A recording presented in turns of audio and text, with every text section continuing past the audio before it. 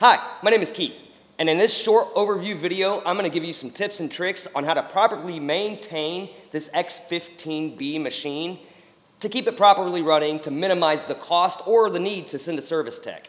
Okay, so the tank on top is your recovery tank. Now the first thing you can check on this guy is your tank lid. Just screw it off and then check it out. Make sure there's no cracks or anything like that. But then if you notice right around in here, there's a tank lid gasket too.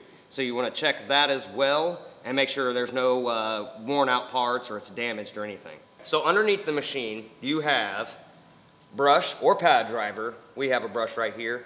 You also have your squeegee assembly. You have your solenoid and your solenoid hoses. Now underneath your pad driver or brush, this is where your brush hub is. Now you have a belt that you want to check and maintain. Make sure it's properly lubricated and it's not cracked or worn. And then at this point in time, you can kind of go through your squeegee blades here and make sure they're not damaged or worn out and need replaced. So this bottom blue tank is your solution tank. Right here is your solution filter. You want to make sure this is clean and free of debris.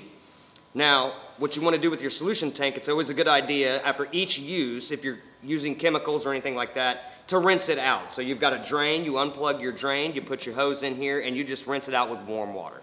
So as I mentioned before on your solution tank, right here is the drain cap. Now you want to make sure that this is not cracked and it's sealed properly, or you're going to get leaks or anything. Okay, so on the back side, there's a little red tab right here on top of your recovery tank. Now that latch and tab, just switch over to the side. It allows you to lift your recovery tank out so you can drain it or clean it. So when you remove your recovery tank, underneath is your battery compartment. Now, you want to check to make sure that your cables are good and tight and they are free of corrosion. Another thing are your two suction hoses. Make sure that the gaskets on top of them are not worn or damaged in any way.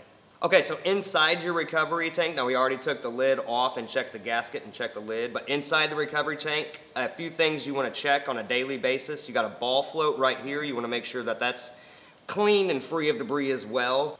So on the back side of the handle right here, this is where your squeegee lowering and raising mechanism is. Now on this handle, you want to make sure that it's easily moved down and up. You want to check the squeegee cable here to make sure that the cable is not frayed in any way. Sometimes these guys like to get frayed. Okay, on the top part of the handle here, this is where your control panel is. Now you have your power button, which is your on and off button. You have your brush on and off button. You have your vac on and off button, and you have your solution on and off button. Now you just want to check on those and make sure they're all working and properly functioning.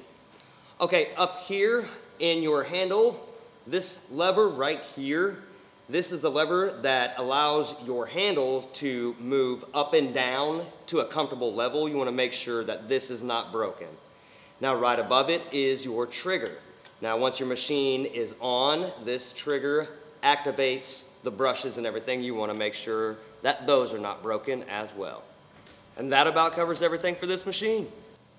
Once again, my name is Keith. For all the parts listed in today's video, plus thousands of diagrams and how-to repair guides, be sure to click the link in the description below or visit us on the web at USACLEAN.com. Stay safe and thanks for watching.